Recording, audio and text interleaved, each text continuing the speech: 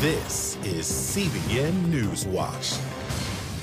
And thank you so much for joining us on this Wednesday, May 5th, 2021. I'm Ephraim Graham. Ahead today, political stalemate in Israel as Prime Minister Benjamin Netanyahu fails to form a new government. So what happens now, and could the country have yet another election?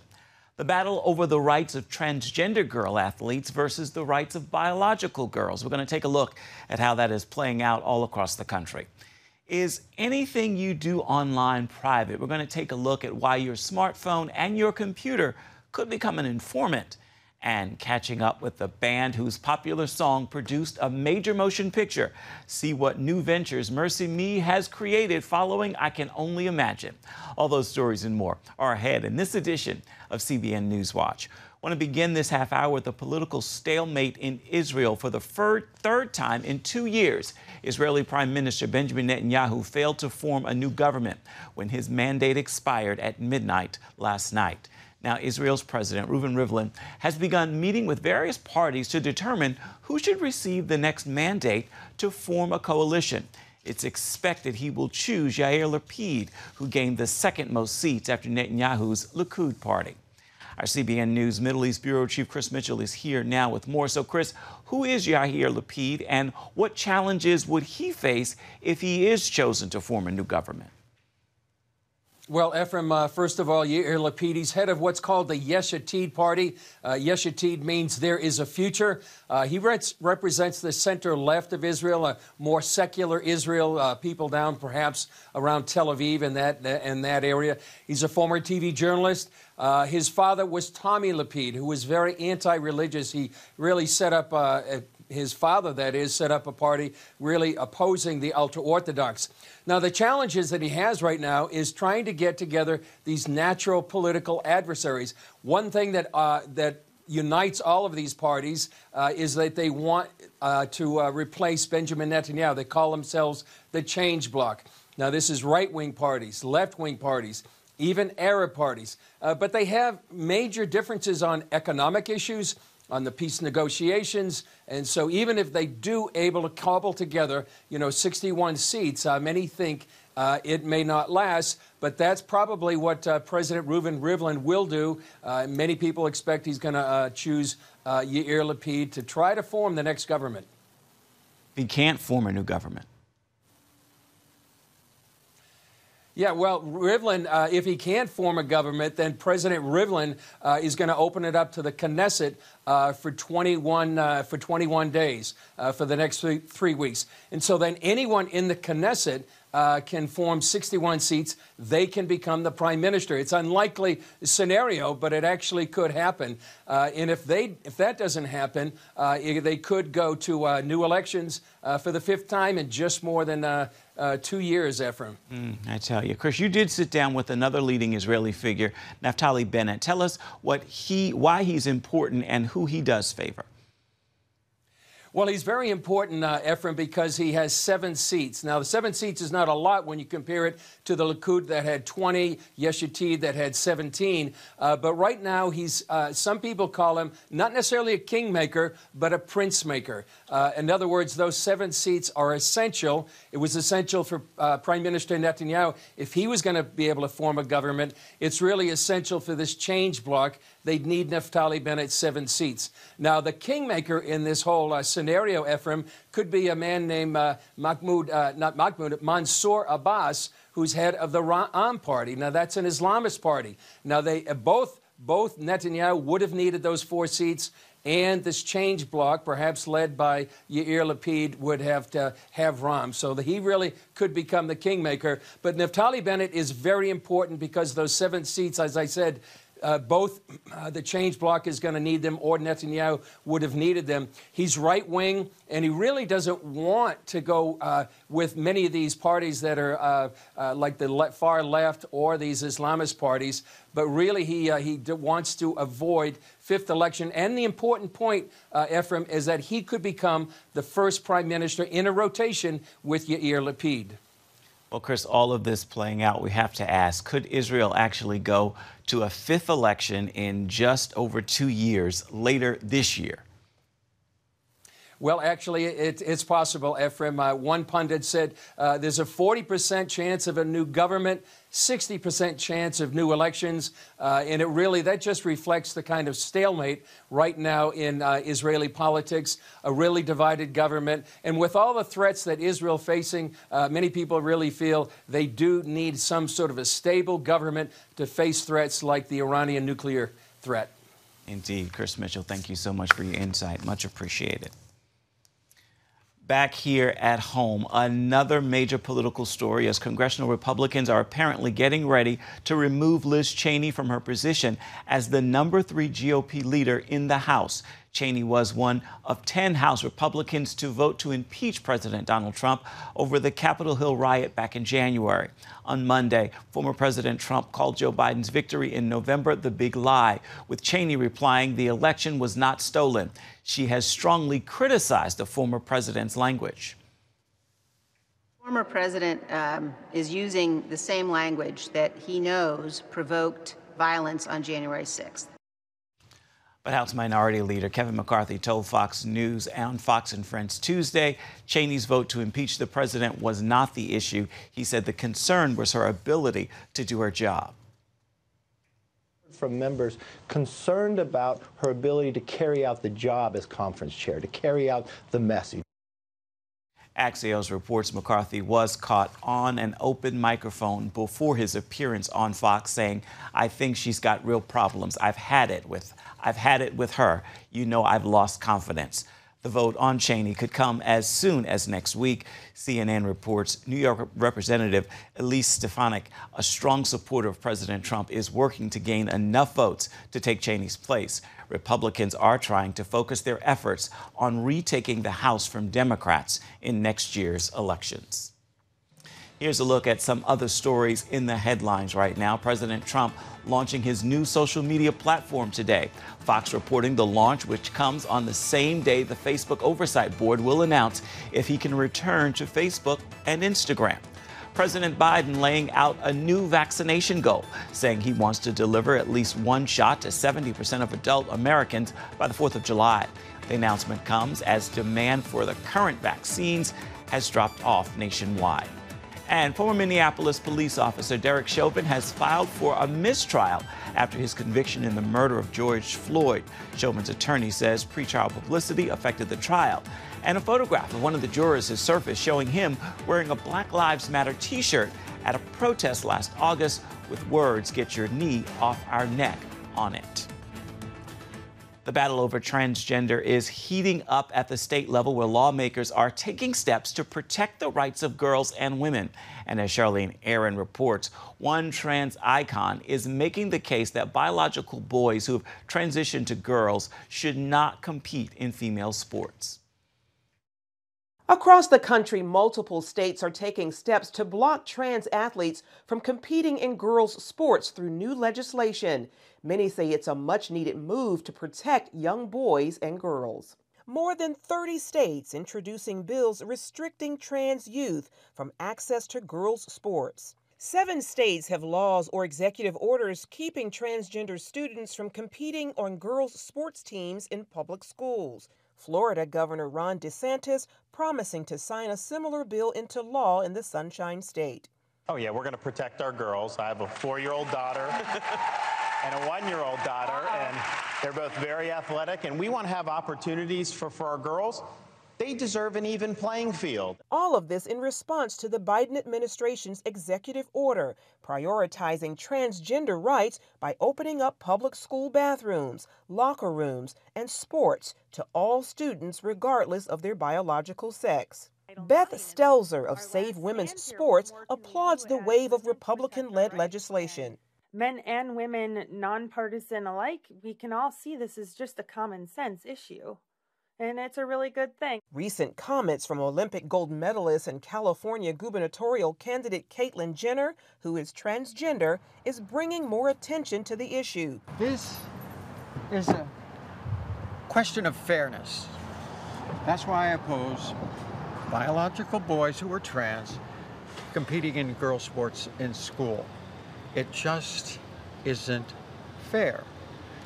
And we have to protect girls' sports. Hundreds marched in Asheville, North Carolina, protesting against proposed legislation barring trans girls from competing in female sports. As a parent of a trans child, I'm scared for them. Some accusing Jenner of playing politics, pointing out previous statements. The Olympic Committee thinks it's fair. I'm fine with it, yes.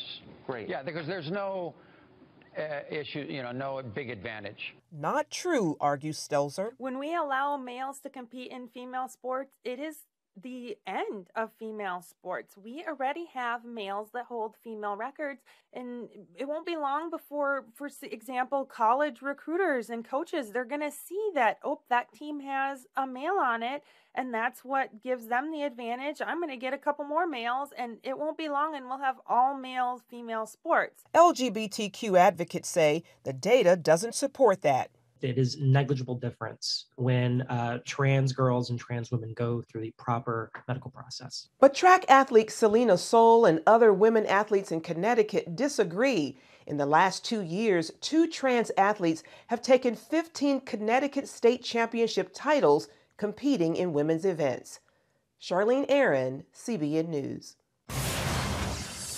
Coming up, is there such a thing as online privacy? Big tech wants to track your moves online. We're going to tell you how they're pushing new technology to turn your smartphone and computer into an informant. We'll have that story for you when we come back.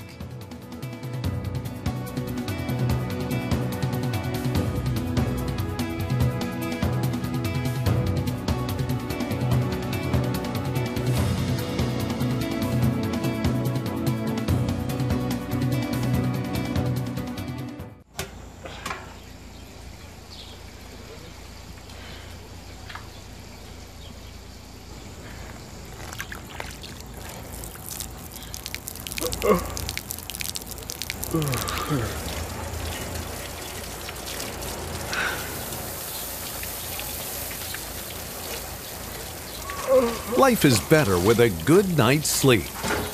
Get your free DVD or booklet of Protect Your Sleep as the world watches from the outside. It's a big diplomatic tug-of-war here in the Middle East. Go inside the story with Jerusalem Dateline. Israeli archaeologists are talking about a discovery that could change the thinking about the Temple Mount. Join CBN Jerusalem Bureau Chief Chris Mitchell and get the biblical perspective on the events shaping the world. What starts in Israel then ends up going to other places. Watch Jerusalem Dateline Friday night at 8:30 on the CBN News Channel. Life. It's meant to be lived fully. Jesus said it. I came to give you life. Life to the fullest. Life in your family. Life in your finances. Life in your body, mind, and spirit. Life in your everyday.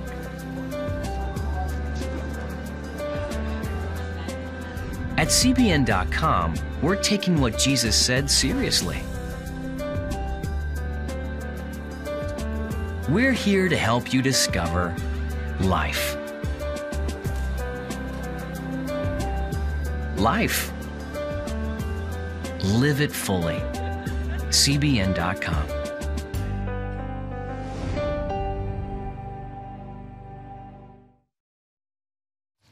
Big tech wants to track everything you do and see online, and it has found a way to do just that. Adele Hurt has the story. In the film Songbird, it's 2024. COVID is still around, and phones act like informants that report people to the government. Anomaly detected. Armed guards will be arriving in 4 to 6 hours. Now, a coalition of big tech and mainstream media companies are pushing new technology that could turn your phone or computer into an informant. Everything created on a device with a computer chip could be tracked back to the author. Everything. Every post, every photo, every video will have the creator's digital signature on it. It's called the Coalition for Content Provenance and Authenticity. And it has the backing of the biggest names in tech and media, It's being applauded as a way to stamp out disinformation on the internet. But who decides what's disinformation? Big tech will decide and will have the tools to punish the person behind it. If there was any online privacy left, this new system being proposed would put an end to it. It's not a bad idea to track down on information that's false or misleading or deceptive. The problem is who are you going to put in charge of that? Alumbo Kari writes for Breitbart.com and is the author of Deleted, Big Tech's battle to erase the Trump movement and steal the election. The people who have been put in charge of it over the past 4 years, Silicon Valley companies, they've abused that power to crack down on information and viewpoints that they don't like. They've used it as a tool of political interference. This new project could also help the establishment media, which has been losing audience and money to the alternative media. The entire media, the entire establishment is on board with cracking down on so-called misinformation. It's how they've censored the internet over the past 4 years. We asked the coalition if the new technology would have some sort of opt-out provision or a safeguard to prevent it from being used as a weapon against free speech. The coalition did not respond. Dale Hurd, CBN News. Still ahead, we're catching up with the band whose popular song produced a major motion picture. See what new ventures Mercy Me has created. Following, I Can Only Imagine.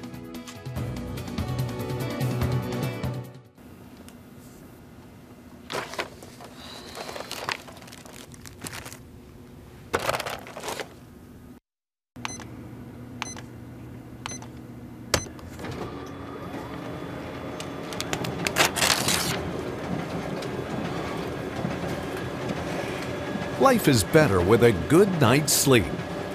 Get your free DVD or booklet of Protect Your Sleep today. I'm Ephraim Graham, and this is Studio 5.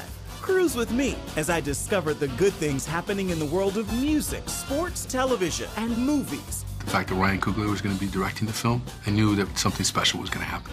We'll chat with artists at the forefront of entertainment and explore the connection between popular culture and faith. I asked my pastor, I said, well, does that mean I'm supposed to be a preacher? He says, well, no, you already have a pulpit. Wednesday night at 8:30 on the CBN News Channel. Remember for a moment what it was like to be a child. You believed every story you were told. You saw a world full of endless possibilities. What stories will the world's orphaned and at-risk children believe? We believe the Bible tells the only story truly worth believing. We believe that every child should have the opportunity to dream, the chance to take challenges and turn them into possibilities, the chance to stand on the promises of God, to recognize their place in the greatest story ever told. They have their whole lives ahead of them. Theirs is a world of endless possibilities. They are looking for a story to believe. We will tell them that story. Will you join us?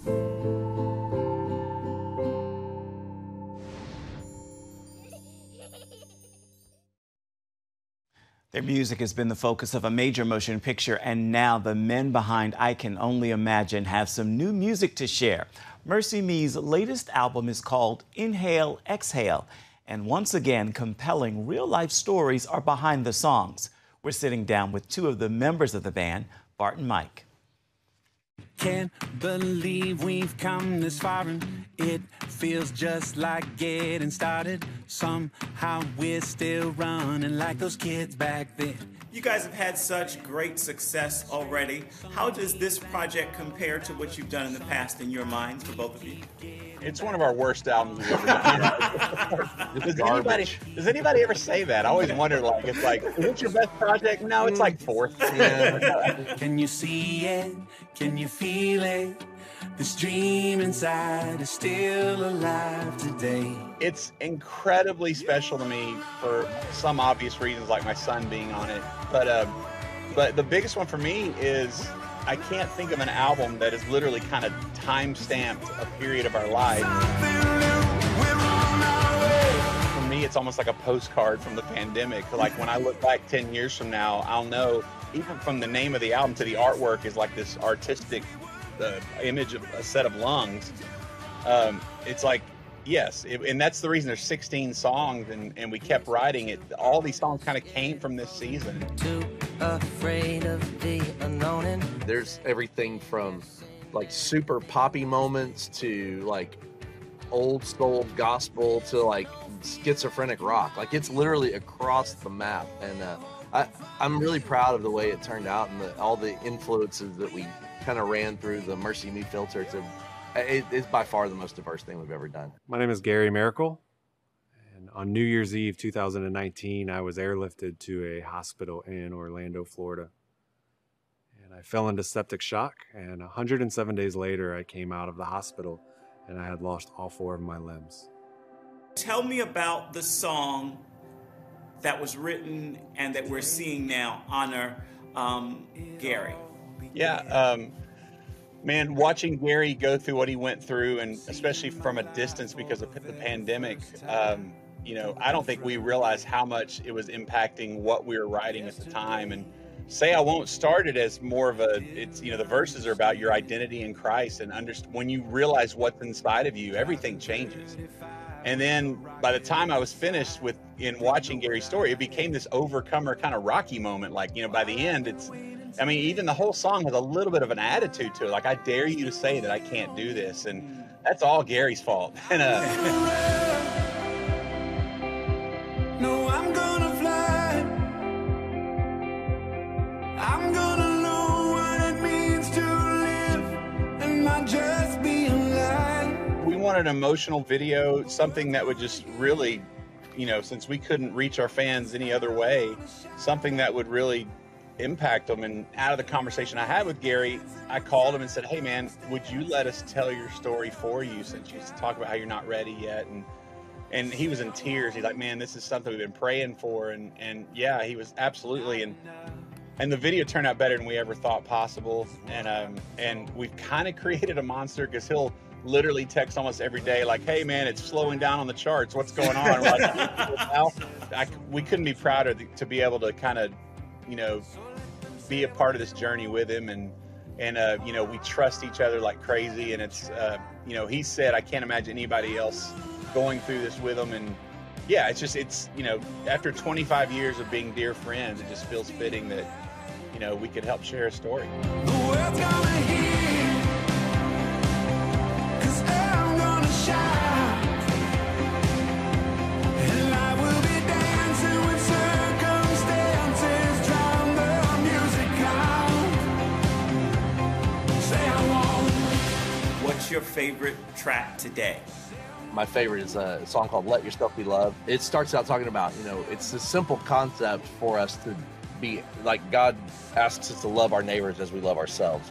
And that shouldn't be a very hard thing, but we're not really great at loving ourselves. Like, I look in the mirror, I see every mistake I make. I don't see myself as Jesus sees me. It's a big one, man. Like, for the longest time, you know, when it says love your neighbor as yourself, I just thought that we weren't good at that. But it didn't really make sense since Christ is in us, and that, you know, we're a new creation. I just was like, how are we not good at this? And then one day thought, wait, the problem is that we're not that fond of ourselves. And so maybe we are genuinely loving our neighbors with everything that we have, but we don't like what we see when we look in the mirror. So we have to love ourselves first. How in the world do we do anything else without starting there? And so it sounds like such a simple message, but it genuinely probably is the most important message on the album. Mercy Me's Inhale, Exhale is out right now. We're sharing more from the band this evening on Studio 5, along with a new book and music project celebrating great women of the Bible. Singer Dante Bowe is also taking us inside a new music collaboration from Maverick City Music and Elevation Worship called Old Church Basement. You can catch it all on Studio 5 beginning tonight at 8:30 Eastern Standard Time, and you can find that on the CBN News Channel. Coming up, this year's annual public Bible reading marathon in our nation's capital. We're going to bring you a look at that when we come back. Please stay with us.